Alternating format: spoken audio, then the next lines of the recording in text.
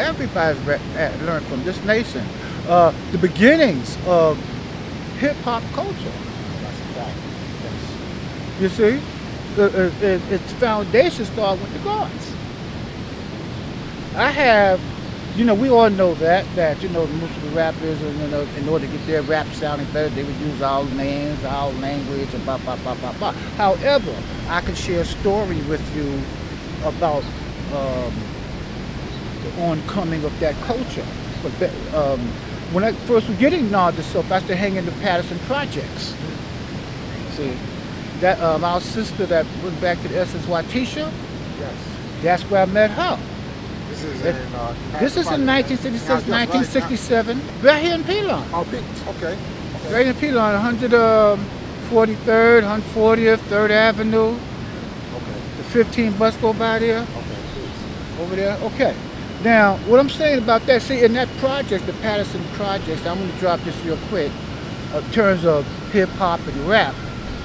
Back in the 60s, 1966, 1967, I was hanging there.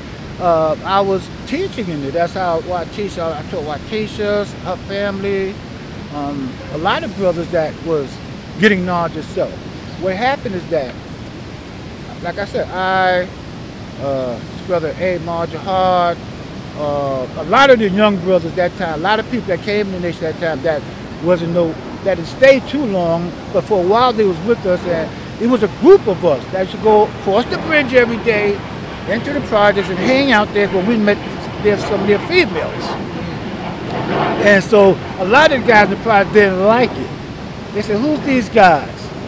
And then they hear our names and they hear what we got to say. Yes, it attracted people, because we was, quoting the lessons and we were manifesting something different from them. So it was attractive to them. So, but at the same time, it caused friction because, they wanted to have a war with the guards up there. And, one day, I remember one day the guards was on this side of the court, sit down, and the project people was on that side of the court. And we was waiting for, a war to start. That didn't happen. Didn't happen. But the thing about it is that, to give all respect due, at that time in the 60s, like if you lived in a Pacific project, if they ain't want you around there, you don't come around there. Because each project had a reputation. And Patterson definitely had a reputation, but they used to fight with other projects, and what they used to do is, their strategy was to try to corner the other project in the back. The back was where all the factories was, and the train tracks and stuff, so those streets was funny. You could get trapped off. But anyway, I learned all that because eventually we just hang out in the projects every day, 24/7, like we lived there, and we had respect. We hung out with them, they hung out with us, and we got, that was my hangout spot for a while, so I became a part of that. Now, in their community center, they had their own, each project at that time had a community center. All projects had a community center. And during the 60s, most of the time, they was active. And this Patterson project, we'd go there every day in the evening time for night center. We dance, play records, hang out, blah, blah, blah.